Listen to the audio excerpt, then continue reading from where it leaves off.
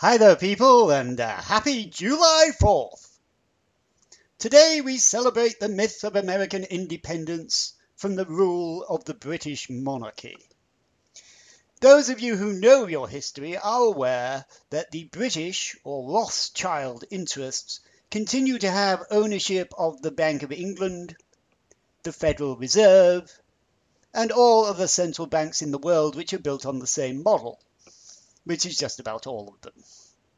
The last few holdouts, North Korea, Cuba, Syria and Iran, are in the crosshairs, or under active assault. They will eventually come into compliance. Soon, the whole world will be one harmonious gathering.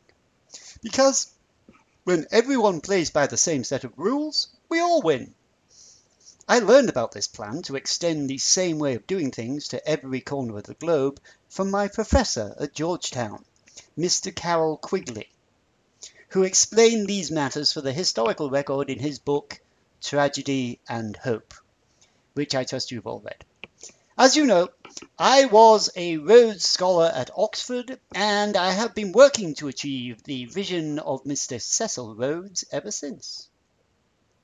Now, some people might think it's sad that the United States of America has become the military wing of the global British banking empire, but I don't. I think it's great.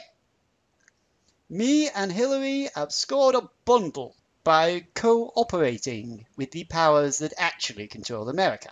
And by that I am referring, of course, to the intelligence agencies.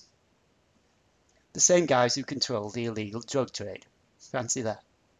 Anyway, I just found this conspiracy shit chat series, and while you're both clearly full of shit, I really enjoyed your show, and I'll be checking out your previous and hopefully future editions.